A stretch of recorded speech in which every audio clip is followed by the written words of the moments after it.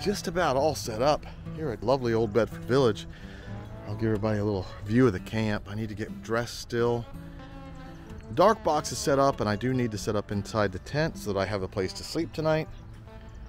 Table is not ready yet. My varnishing table is not ready yet, but the camera, head brace, and signage is. And I think we have maybe an hour, 45 minutes before spectators come through.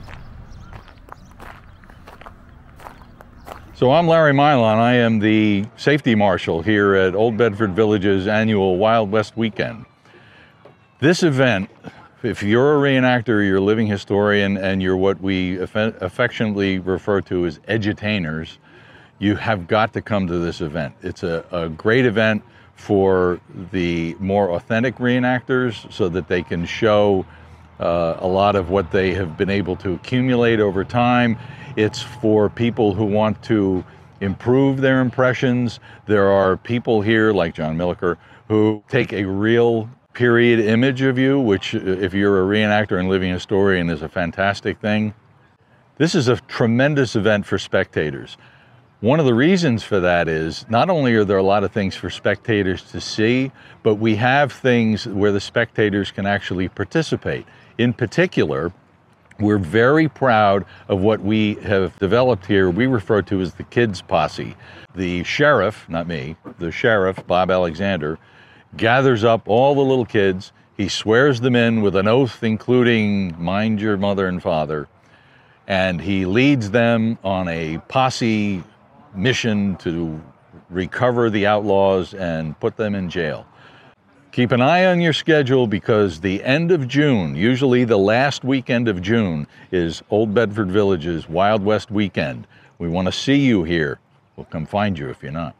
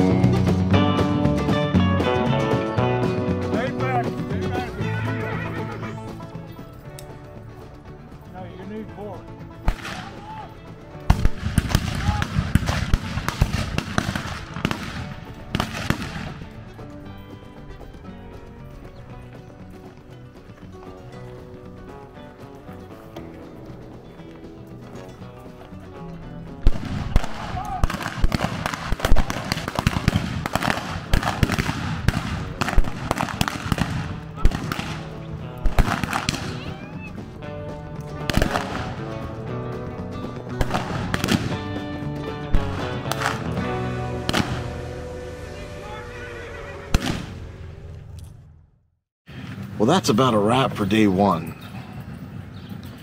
And we had a good day, had a lot of great people, made a lot of plates.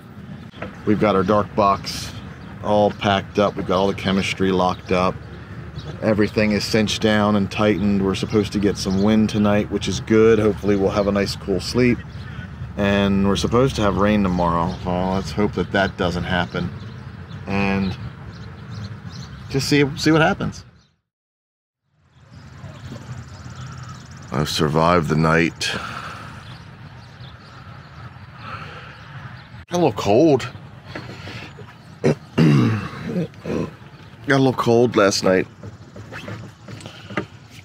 I had to get the quilt out. I don't know what it went down to, but it was damp and cold. We've got a storm coming through, but just won't have enough time to get the tent down. The thought was to take the tent down, keep the rain fly up, get everything in the car we needed to. Everything's already kind of dewy this morning, and that needs to dry. So, you know, either way, I'm going to have to dry tents out. Man, gnats are bad this morning. So why not? Let's just roll the dice. We've got high winds and rain coming.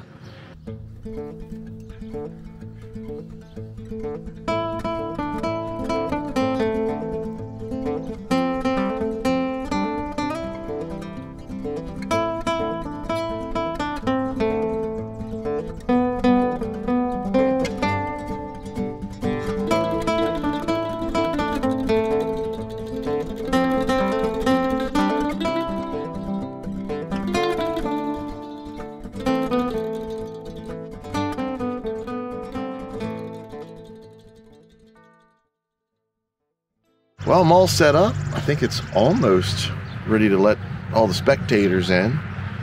I've got two Cowboys coming a little bit to get a tintype made before it gets kind of crazy. And honestly, there's a lot of weird forecasts. One said rain this morning, heavy winds and rain this afternoon, but I mean the clouds are, it's beautiful blue skies. I see some clouds over there.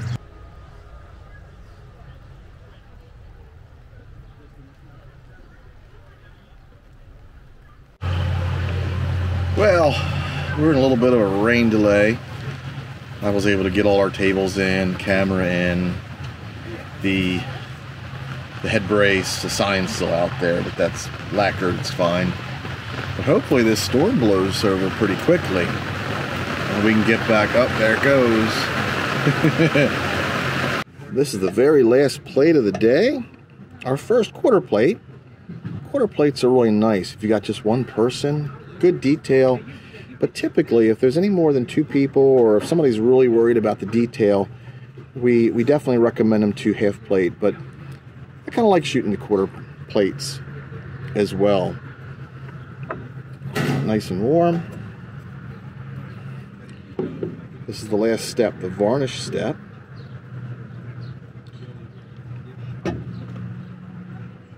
Roll that around the plate. And then spill it on my pants. Always when I'm filming. Always when I'm filming do I spill varnish on myself. But that's okay. Wow, it turned out really good. And then heat it up. Thankfully, and I don't want to spoil it, I don't want to jinx myself, but thankfully the rain really held out. And our canvas is still, it's not dry, but it's not damp.